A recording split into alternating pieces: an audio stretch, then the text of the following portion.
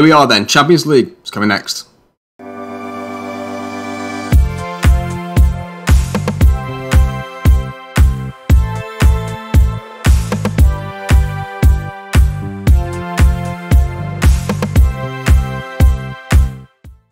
Welcome back already to Football Club Barcelona. So, Champions League against Chelsea. We've not missed any games in between the last episode and this one. I'm going to get straight into this. This is going to be the first team's going to be out. There are no suspensions or injuries to anybody that's of importance. So let's get into the game. It's going to be interesting this because we're not just looking at the footballer here, obviously. We do want to win the game. Assistant manager says the media comment incidentally. Really important to watch out for any themes that we see. You know, if they don't score Chelsea, are they getting their attacks through on the highlights the same way? That kind of stuff. But we do hope to control the game at home. Hopefully win by a goal or 2-0. And take that into the game at Stamford Bridge. First highlight of the game, Erling Haaland gets it a bit narrow, to be honest. Goes all the way down the right-hand side, plays across to Alexander Isak, surely. Oh, it's blocked. Half-time was 0-0. We can win this still. I'm going to change the corners to mixed on the attacking, just to give us something different. Ansu Fati's going to come off, and we're going to throw on Gelson Martins. Pedri off, Frankie de Jong's going to come on as well. Don't know what to do here. We are struggling a little bit to create chances. I'm going to go wing-back attack for Lazari instead of complete wing-back support. And Ndombele should probably come off. Throw on Castrovilli and move Gavi back and try that. I have to go 4-4-2 here. Oh dear, this is not looking good for us at all. I'll like later on here, Barcelona, Eric Garcia. Eric Garcia to the quad to Lazari. Lazari going to play it. Hopefully there's somebody in Barcelona. Shut Castrovilli. No, he's missed it. Concerning 0-0 draw. I'm going to say unlucky, but that is a concerning 0-0 draw. Well, that was probably quite a short game. There wasn't much that happened, and I guess I'll see you in a second then for the second leg. I will miss out this game in between. It's Rayo Vallecano. See you in a second. Welcome back. All you missed was an absolutely world-class performance by the team. 4-1 victory. Possession was off the charts. It was 74%. You know, considering, again, this is the B team that played. I know our B team is good, but, you know, still. Very good performance. 4-1 win, and we're going to move on to the Chelsea game here then. First team's in. The only person suspended is Guardiola, who probably would have made the bench, but he doesn't because he's suspended, and that is the team. The manager says, the media comments, here we go then. Stamford Bridge, Champions League semi-final. Champions League quarter-final, sorry, not semi-final. But this club's been here before. It wasn't the semi-final that time, and it was a very controversial game, to say the least. Lots of, what's the word? Tough decisions, close decisions. Okay, we're going to pair from the back here. The quad to Lazari to Gavi to Haaland. Gavi to Lazari, who's going to overlap. What's he going to do here? Plays back to Gavi, good. I'm glad he didn't just cross that, to be honest. Plays to Pedri, good football. Pedri, a bit lazy. Ansu Fati, should have probably been a goal. Controlling the game as much as we'd like. 52% possession away from home. Corner here, guy whips it in. It's going to be surely a penalty, referee. It is a penalty. Erling Haaland has the chance to score for Barcelona from at Stamford Bridge. Is he going to take it? No, he's not. So now, time for everybody to dig in. Some poor performances again at the moment, which is disappointing. Although I don't really know who to bring in because a lot of our players, our better players, are already out there. So, Ndombele off de Jong maybe to give us more control temporarily here. I take Alexander Isak off, put Haaland up front and throw on, I think, Adiem on the right hand side. I like here, the quad to Eric Garcia. Plays across to Jose Gaya to Ansu Fati, who takes a touch place on Erling Haaland, who's through 1-on-1, and he misses the chance. I like for Chelsea. Chilwell to Jorginho, plays it across to Alvarez. Oh, that was close. Right. Pedri is going to have to come off, I think. Castrovilli can come on, I guess. I like here for Chelsea. Christensen. It's going to be headed towards goal, and it's wide. I like here, Jose Gaya has it, plays it across to Castrovilli. There's a 1-2 with him, gets the ball back to de Jong, to Castrovilli. Stays on it, goes through to Gavi. Gavi shoots, and it's over. Time. Don't let this slip away, is what we're going to say to the players. Last change is going to be a tough one. I think it's going to have to be Ansu Fati off and Gelson Martins on, to be honest. I like here, Chelsea have the ball and play it inside to Kansé. Castrovilli tries to press, doesn't quite do it quick enough for my liking.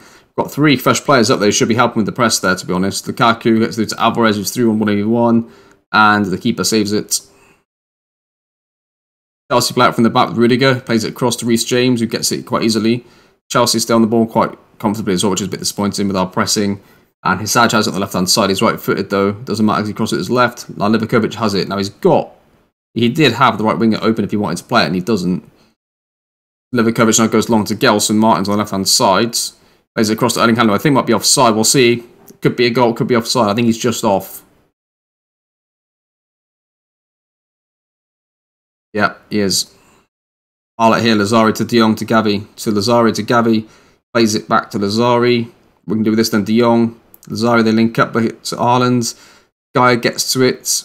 Castrovilli to De Jong to Adeyemi. Oh, we're giving it away, Castrovilli. De Jong, Gavi, plays it across Martins and it's wide. Penalties. Well, I guess it's like a stream mode now where I don't know what to talk about every single penalty, I guess, but Lukaku takes the first scores. I don't know, it's you know, some of FM, you can't really do any more at this point. You do everything you can. Erling Haaland,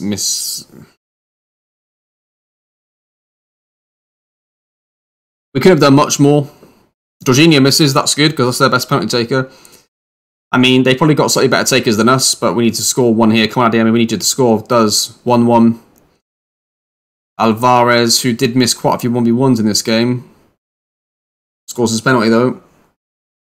Gelson Martins takes the next one. Yeah, it's just disappointing, really, because we've worked so hard to get to this point, and it feels a bit deflating that's come to this. Like, no goals in either leg and extra time, you know, which is crazy. And it's not like that we just held on to the ball and stopped the chances from either side. Like, both teams had a lot of chances to score. And my two best penalty takers have just missed their penalties. Like, ridiculous, man. That is...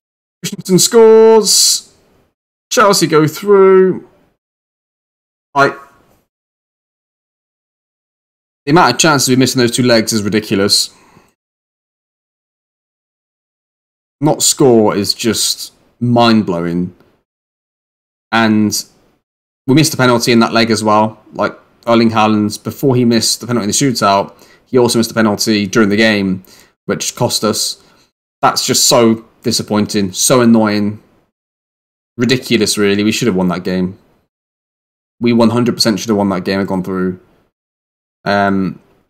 If we don't win the Champions League next season, I will consider this save a bit of a failure, to be honest. Because even though the tactic would have got close in terms of recreation, I fully expected one Champions League minimum in the 3 seasons. So this isn't good enough.